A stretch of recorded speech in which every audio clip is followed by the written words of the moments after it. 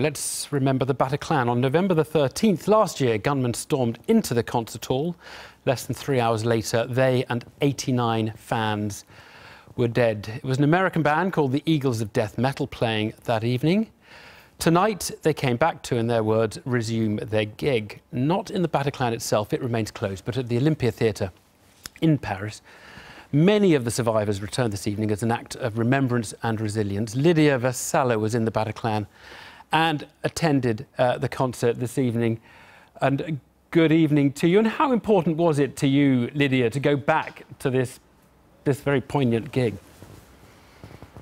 I really needed it. I mean, that was the final chapter for it. Yeah, it was more than important.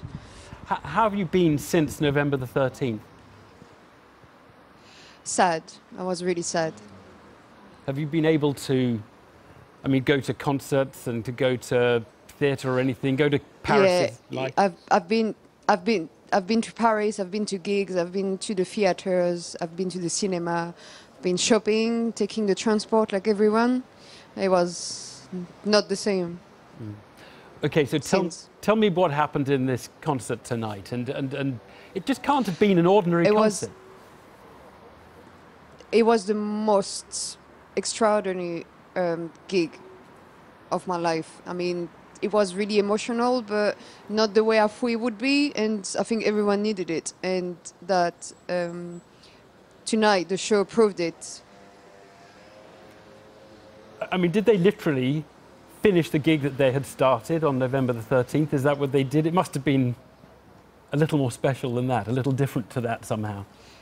Yes, they played longer. They asked us to have a few seconds of silence to remember those we lost that night.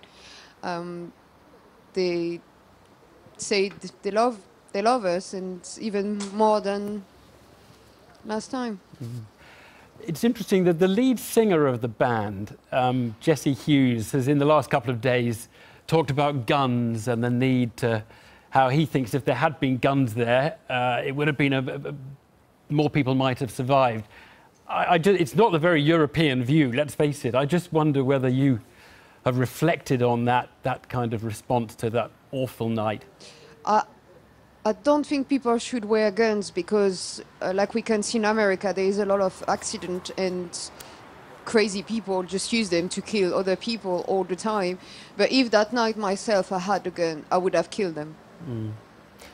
Do you think this does... Just for protection. Yeah. Do you think this event, you've just been to this event, I don't like this word, but the word closure, I mean, has it actually closed the chapter? You said a final chapter. Is that how it feels to you now? Not closure, but I managed to finish what I started, and that was really necessary. They cut us during what we were having fun, and suddenly we had to run for our lives. So tonight was the way for us to finish what we started. Lydia, thanks very much for talking to us. Thanks.